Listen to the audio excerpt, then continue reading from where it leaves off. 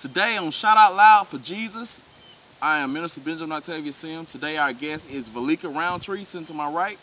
Today we are talking about battered relationships. So anybody out there, whether you're a female or a male, you've been in a battered relationship, you know, my sister right here, Valika Roundtree, she have a story that can tell you how to get out of it and how to be strong and stay through it. So, Sister Roundtree, tell us about your story. State your name and tell us about your story and how it all begins and how you got out of it. Well, my name is Valika Roundtree. I was in that battered relationship many years ago, way back in 1997. I went through it, got out of it, and got back into the relationship. And out of that relationship, I had a son.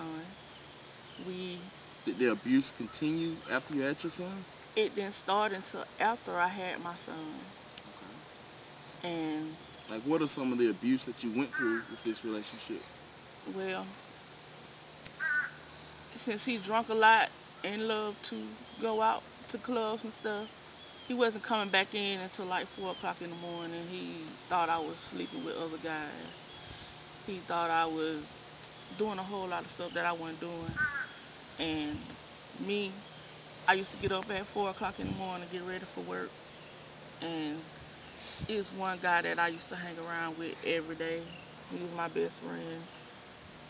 Anybody could talk to him because that's how he was. He had that kind heart. And he thought me and him were sleeping together, and we wasn't. He thought I couldn't have any male friends.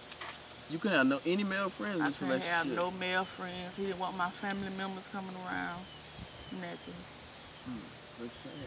So was he out doing stuff, and so the accuser always accusing? You know, the accuser always accusing. They always doing something. They always doing something. So what's one of the most tragic times during this relationship that really, you know, you just really got to that point where you said, I can't take this no more, you know? Well, back in 2004, we were having a birthday party at my sister's house. And I come back to the house that night to get some asthma medicine for my nephew.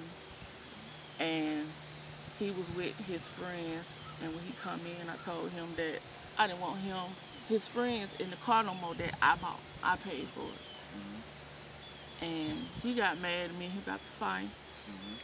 We threw stuff back and forth at each other. He picked up a chair and hit me in my eye. So is that the cause of your blindness in one of your eyes now? Yeah. So how does that affect you now? Like, do you have like memories of that? Or? Well, it's hard because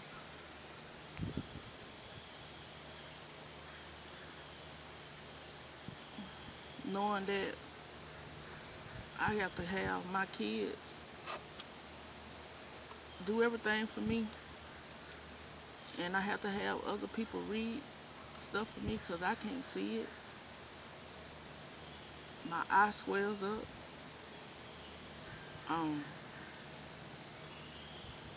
It swells up during the summer when it's hot, and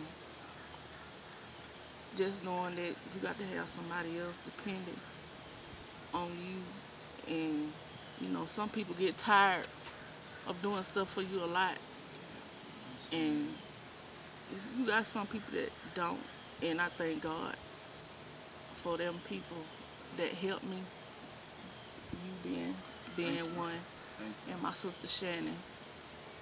When I need someone to take me somewhere to fill out papers for me, y'all too, and Greg too, y'all always there for me to help me when I need help.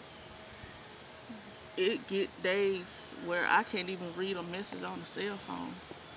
I can't even type a message on the cell phone sometimes because it's so hard to see the keys. I can't read a book. So how was your relationship with God back then, and how's your relationship with God now? Back then, I didn't go to church. I worked every day back then. Every day. I had probably one day off maybe. But those days, some day I didn't want to stay at home Because because the the abuse. relationship was so bad. I didn't want to stay at home. So you tried to work hours I over was just to working keep from going over home. not to go home. He was like he wanted to have sex 24/7, and that so much for a person. I got where I got sick. I got real sick for 3 months, and the doctors told me that if I get sick again like that with my period being messed up, that I'm gonna have a hysterectomy, which they're kind of good because I won't have to have any more kids, you know. But I was happy the day the police came to my house and picked him up. Mhm. That was the happiest day of my life. So how has your relationship with God that you pray back then, like you pray now? No, I didn't. I didn't even have a Bible in the house back then. So But I was so happy. I'm so happy God took him out my life. I wouldn't wish him on near another woman. okay, so what is your